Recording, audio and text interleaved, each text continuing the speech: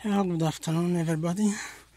Okay, here as you can see we have green beans, okay, and some courgette, how do you say?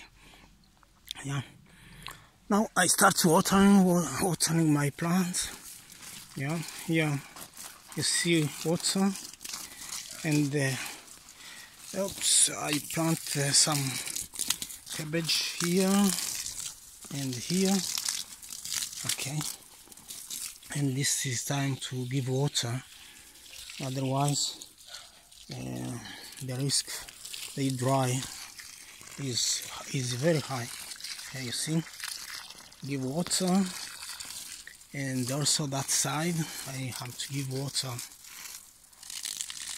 that part there. Here also there is one in middle of there.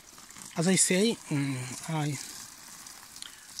I choose to make forest garden, okay, because with a forest garden, okay, I have plants like this, this one for example, and in the same time I have you see over there, for example, there is a kind of forest, okay, because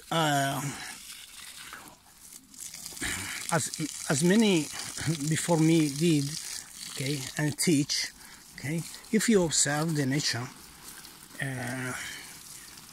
many trees, many plants grows together, grow together with the others, okay, and there is a kind of change.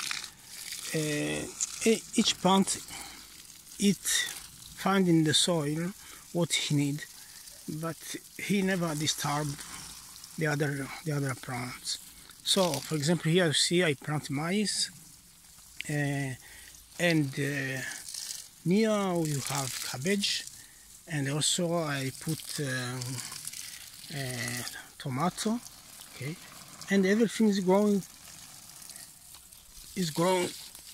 well. You see, here we have cabbage, and this is another kind of vegetable. I don't know in English how to say this, okay, and this one is the tomato, and on this side we have green beans, and there we have, for example, carrots, yes, and after I leave there grows the forest, okay, and maybe next year I will plant something over there, okay, something different, okay. So this kind of garden forest, or forest garden, call it as you want, okay, is very efficient, okay. And the other advantage I find is that when it is hot, as in these days, okay, the forest, the grasses help to maintain the soil humid, and protect the plants, okay, the plants against the sun, okay. And when I water the plants, okay,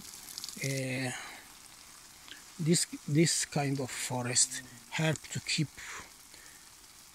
keep for long the water, okay, the water I put, for example, in this moment, okay.